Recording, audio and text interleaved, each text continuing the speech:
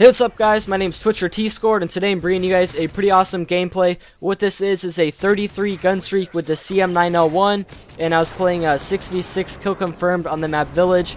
I think I was playing with a friend in this game, except I don't really know for sure who it was. If you were playing with me in this game and you remember it, make sure to comment in the comment section or something like that. If I can see the name in the kill feed, then I'll definitely mention it to you guys, but I know somebody in this game was running support for me, and I actually just saw him run by. It was Bahamas Boy, and I want to say thanks to him for running support in this game. And I think it was actually the first game that we played in this game session. I had been playing for myself for like a couple of hours, and like he came online, I think. I messaged him and I said, do you want to play with me and maybe run support? And he started to play with me, and I think in this game he actually got the support MOAB, and then I was able to get a 33 gun streak with the CM901, so I think we did get the BroAB in this game, which is pretty awesome. Hopefully you guys enjoyed the gameplay today. I've always tried to go for like really high gun streaks with some terrible guns, and I know a 33 gun streak isn't really the highest, but for using the CM901 and the fact that it was kill confirmed, I thought it was pretty nice. I was still on a 33 gun streak, except for because in kill confirmed you don't really have that much time if people are picking up the dog tags, and I wasn't in like a full support party in this game. I was just playing with one guy, so a lot of the random players ran off at the end and they picked up all the dog tags, and the game ended a lot earlier than it could have, and for that reason I had less time. So I was on a 33 gun streak, and if there was more time, who knows, I might have been able to get like a 40 or a 50 gun streak.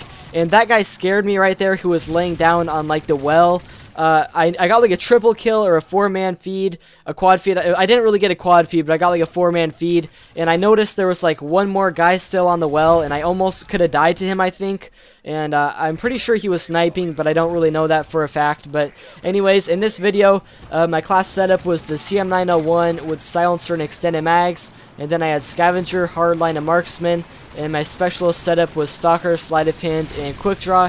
And like I said, a 33 gun streak with the CM901.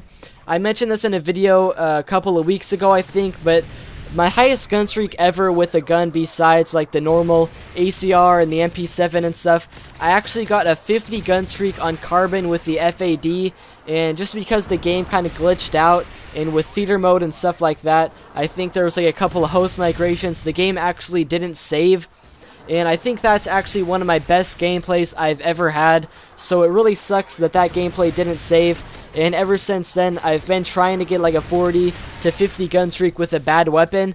I would consider the FAD and the CM901 to be bad weapons. They're not that bad, but compared to like the ACR and the MK14 and stuff, they're a lot worse than those guns. So, you know, I consider this a good gameplay, a 33 gun streak with a gun that you don't see that often. So hopefully you guys enjoy me posting something different, and I really wish I could have had more time in this game, but for the time I have left in the video, I want to quickly talk about a couple of friends from my life that have actually gone on to do really successful things. So one of them, her name is actually Jaime Nared, and she actually plays college basketball at the University of Tennessee. And if any of you guys know about women's college basketball, Tennessee has been one of the best programs of all time.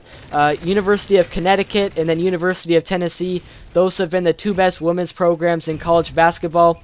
And she was actually ranked 98 out of 99 for college recruits. She was like the 5th best player in the nation for high school basketball, and she played at Westview.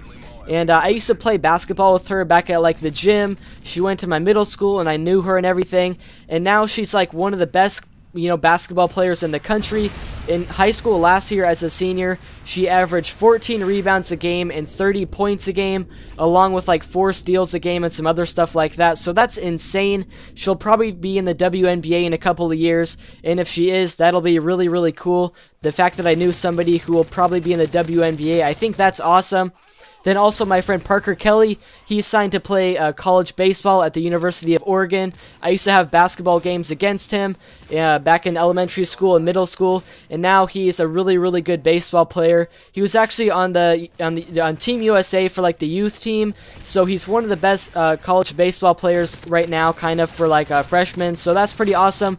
I used to play with him in basketball. He went to my middle school just like Jamie did. So that school, guys, we've pumped out some good athletes. Hopefully you guys enjoy.